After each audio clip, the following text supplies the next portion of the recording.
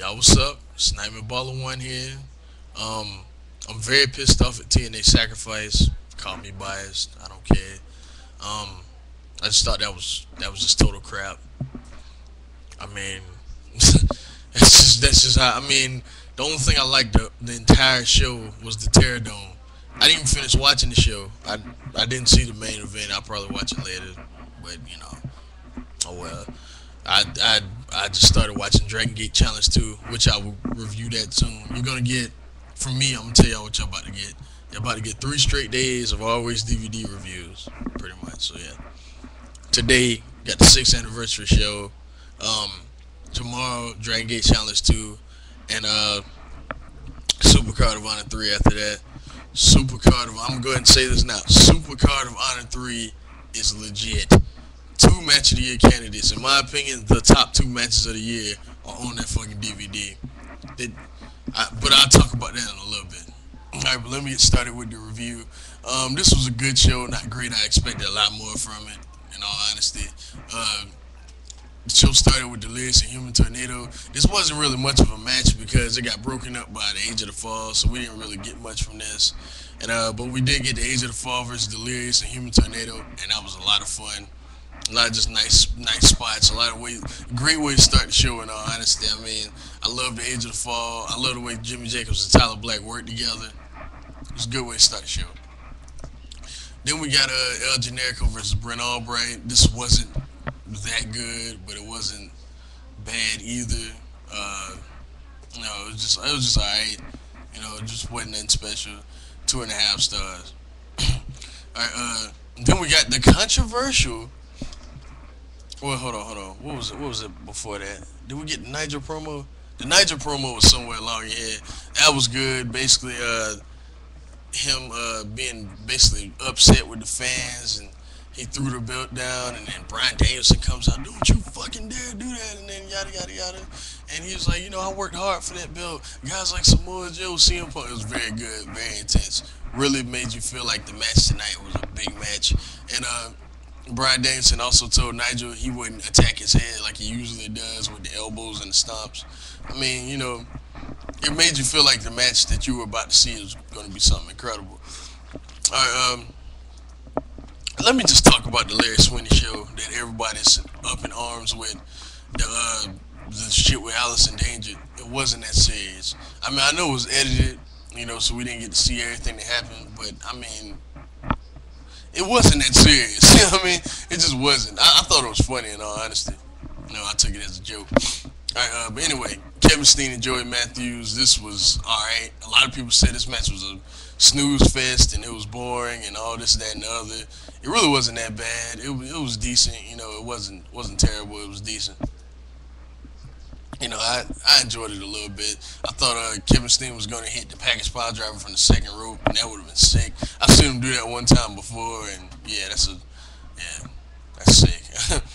All right, then we had, in my opinion, the match of the night: Austin Aries and Go Shiozaki. This match was incredible. Awesome spots at the end.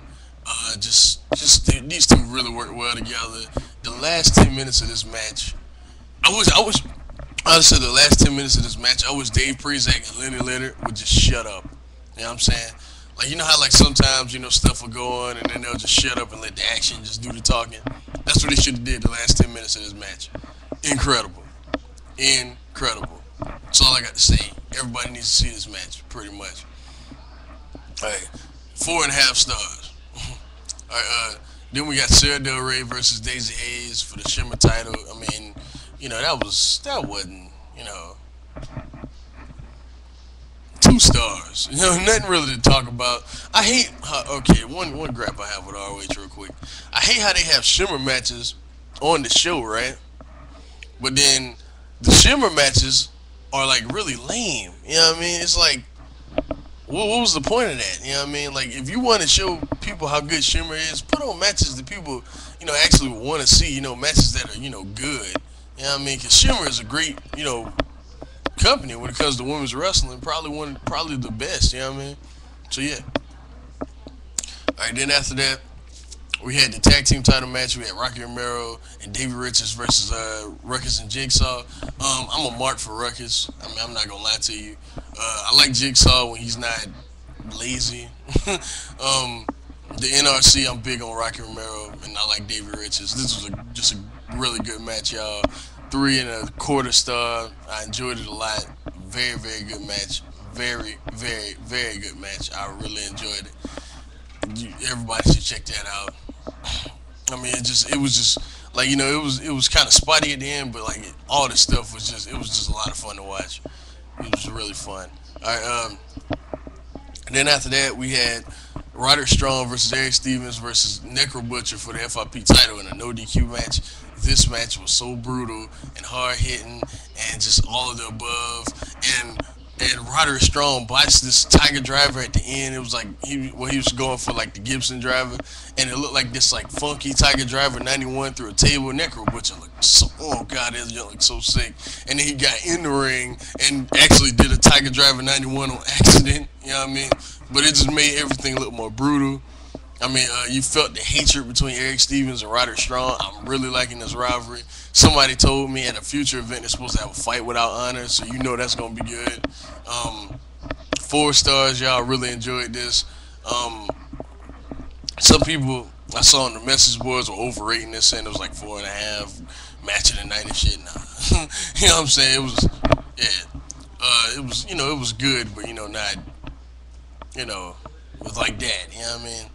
Then we had the ROH World Title match, Nigel McGuinness and Bryan Danielson. Okay, this is the match where Nigel turns heel, and everybody seems to hate this. Okay, on the other hand, I actually like Nigel as heel. I think he's pretty funny on the mic.